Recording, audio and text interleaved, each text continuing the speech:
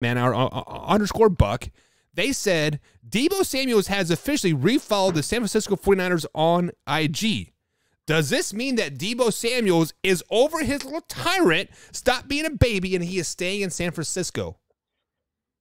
I think way on this one, because it did seem like Deebo was going to get moved. It really seemed, especially like on draft night. But once I saw he didn't go through on day 1, and then day 2 really was when I knew, like, okay, there's not really a shadow of a doubt that he's not going to, get traded or anything.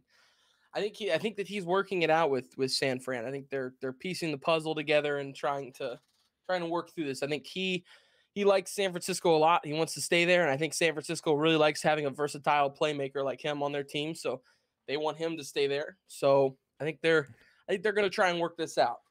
Yeah, I have to go on the side of Way as well. Who's their general manager? John Lynch, right? Is their general manager? I can't. Think so. Yeah, the safety for the Tampa Bay Buccaneers. And John, like, I respect John Lynch so much as a player, and now even a GM, because he flat out said that we are not trading him, we are not moving him. He is our guy. And he seems like a very straight edge, very straightforward, no smoke and mirrors type of guy. So at first I was like, can you really leave him in the locker room? Because you know what we talked about this last week, right? Like, if he drops a game winning pass, is it pointed to, hey, he doesn't want to be here, so he's sabotaging the team type of thing. And I think you are right.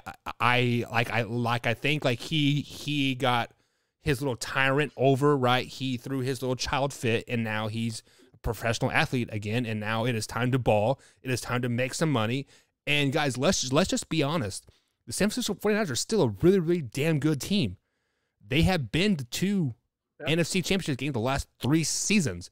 The only reason why they didn't go in 2020 was because they were COVID, so they had to play all their home games in Arizona or something like that, right?